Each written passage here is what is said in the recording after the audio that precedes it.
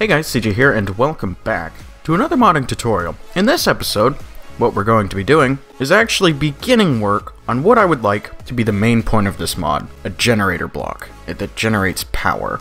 In this episode, all we're going to do is set up the block and create a little bit of a GUI. So, let's begin. First things first, I'm actually going to create a new block. I'm going to call this block Generator, using the right keyboard, of course. Generator. Now we're going to register this. I'm just going to call it Generator. Block Generator. Well, I'll just copy Generator because I don't feel like typing it again. It's a big boy word. So we're going to create a new block Generator class. And this is going to extends block container. Now you notice this is a little different. The container is basically something that can hold items and to have a GUI. So if you go ahead and add your constructor and your tile entity, I'm actually going to make this public. Since it already has a tile entity thing, it's going to force you to do that. Now, I'm not going to require material. Once again, I'm just going to say it's material.iron. So I'm going to say this.set hardness. Set that to 2.0f. This.set resistance, it's resistance to explosions. I'll set that to 2.0. I'm going to set the creative tab to _tabs, tab blocks. Okay, so before we do anything else for this, we're going to want to create our block states and models and texture. So I'm just going to create the block model block generator.json, place everything tutorial to the generator. I'm also going to give it a name. Tutorial generator. Block generator. And finally, we give it a texture. Okay, so back in the block model, I'm going to do something a little similar to how you would set up a furnace. Instead of your parent being cue ball, you want it to be orientable. We'll find out if I spelled that right later. Then we have a top, front, and side texture.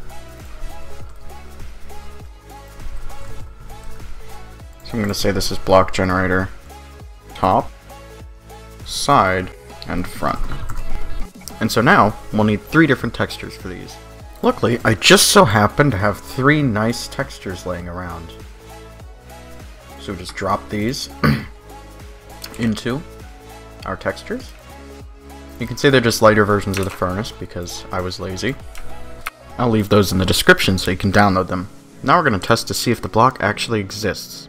Okay, I see an error, malformed JSON, and I can see what the problem is. We didn't put commas. Well, you may have, but I didn't. So let's try this again. Okay, there we go, no errors in the console. So, let's test. Okay, we go into our creative tab, and look at this. We have our tutorial generator. Now you'll notice, this is not what you were looking for. Most likely. Okay, it took me a few seconds to realize what happened, but the problem is we don't actually have it creating a tile entity. So, let's make it. So in our tiles class, I'm just going to have it register a new tile entity. I'm going to call this tile entity generator on the wrong keyboard. And tile entity generato. Okay, we're going to create this class, and it's going to extend tile entity. Okay, there we go. So in block generator, we're just going to return a new tile entity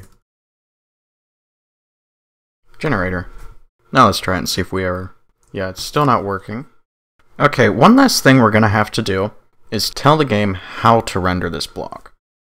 So we're going to say public enum block render type get render type iblock state,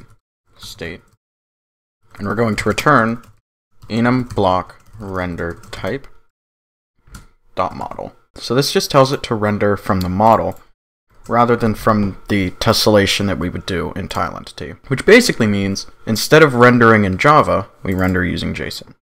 And we place it, and you can see it's actually rendering. Now, it's not actually facing towards us, and to do that, that's a lot of work, so we'll do that at a later date because I don't feel like doing that now. But now that it's rendering, we can actually get into the less lame stuff. So what we're going to do now is let's add the GUI. So I'm going to open up our block that has our public boolean unactivated and such. And we're just going to return true.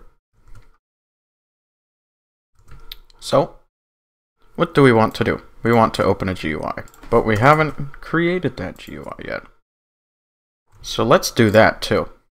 So back in our GUI package, I'm going to have Gui Generator. Now later on this is going to be different and we're going to have to change it, but right now I just want to get it written to show you basically what it would look like. So this is going to extends GUI container.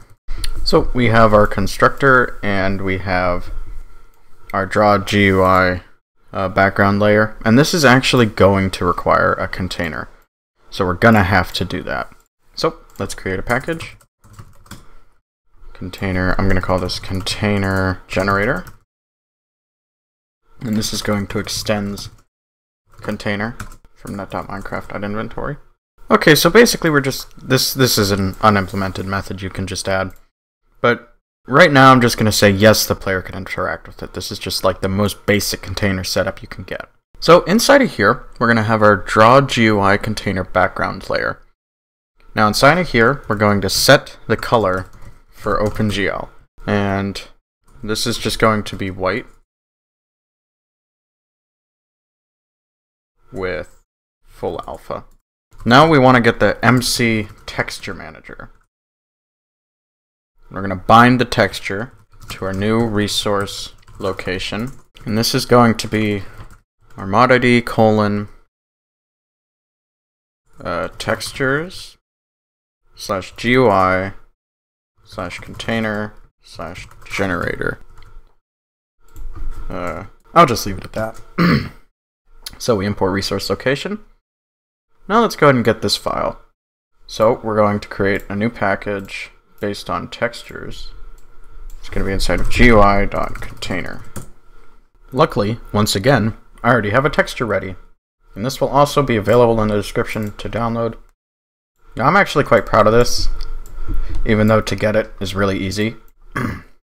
All you do is invert the normal furnace GUI, and then add burp right there. And then on the side, I just painted around this in pink to show you that this outside area is going to be empty, but it has to be here. And the image has to be 256 by 256 pixels, even if the GUI itself on the inside is less than that. For example, this one right here is 175 by 165, I believe, if I'm correct. 175 by 165, yes. And so finally, we have to actually draw the texture. So it's this.draw textured modal rect. This.GUI left. This.GUI top. 0, 0. This.x size. This.y size. So back in here, you'll remember I said it was 175 by 165. So I'm going to say this.x size equals 175. This.y size equals 165. Okay, so now let's open this GUI. So in our, actually we'll want to go to our GUI handler, and in here we're going, we have to give it a GUI ID. So I'm going to say it's public static final int ID equals 1, because 1 follows 0. Else, if GUI generator dot ID equals ID, then return new GUI generator. Once again, this is going to have to be more advanced, but I'm just going to pass a blank container through. So now time to open the GUI. So we say ply dot open GUI tutorial mod dot instance GUI generator dot ID. The world is W, the XYZ. And these are, of course, going to have to be integers. Oops. You have to put the integers on the right variables. Okay, there we go. So, let's try this. Okay, so let's get our generator and place it down, and here we go. We can see our amazing little GUI here. Now, I think if you look closely down here, we are getting cut off by 1 pixel. This is an easy solution. Just go 176, 166. Okay, so there we go. Now we can actually see the edges. And so that's, I think, as far as I would like to go in this tutorial. Next tutorial, we might actually get the slots in here, so when you hover over it, it acts like an actual GUI. And, you know, maybe I should have done this a while ago. There we go.